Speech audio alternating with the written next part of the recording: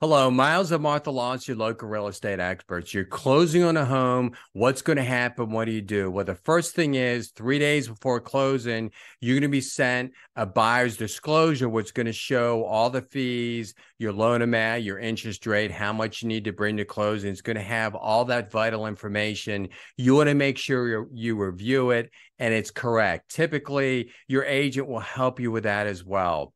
The other thing is the day before closing or the day of closing, you want to do what's called a final walkthrough. You want to make sure that, everything is in good condition, or at least in the condition it was when you originally did the purchase.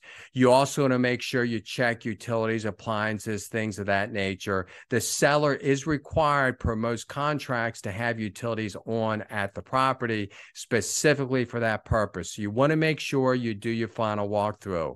Other thing is you want to make sure before closing, typically a couple days before closing, you would arrange for utility transfers. So you would actually have utilities in your name. So when you move into the property, you've got lights, you've got water, and so forth. You want to make sure that gets done.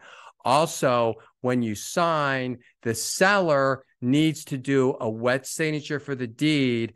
Everything else can be electronic. So the title company would work that out with the seller.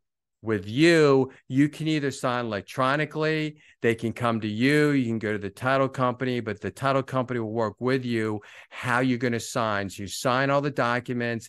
If you're getting a loan, normally when you sign stuff, the fully executed document signed by the buyer and the seller, they're going to ask for specific things, the lender will.